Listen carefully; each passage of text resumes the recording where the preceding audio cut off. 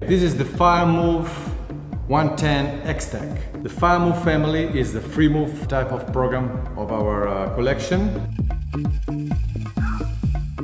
The Firemove X-Tech has the same shape as the limited edition version, but just comes with a slightly more resistant type of technology and a full deck pad in the standing area. The multiple insert positioning allows you to place your foot in a different positioning. But at the same time, the full deck pad in the standing area allows you to move freely and do those freestyle maneuvers if you want, or just even go without the straps. So the board has a great potential for free riding and for flexibility in terms of usage. The maximum width of the Firemove board is very wide, and the outline is very curvy all the way to the tail. This allows you to have early planing and great potential for top end speed.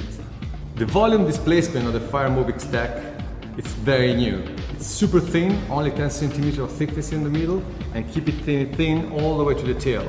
This allows you to actually have a lot of control and the feeling you're riding a much smaller board. The Firemove range of use is very big, so you can really have a lot of accessibility with this board, from light wind to chops, small waves to first jumps. So it's a really all-terrain board that does pretty much everything.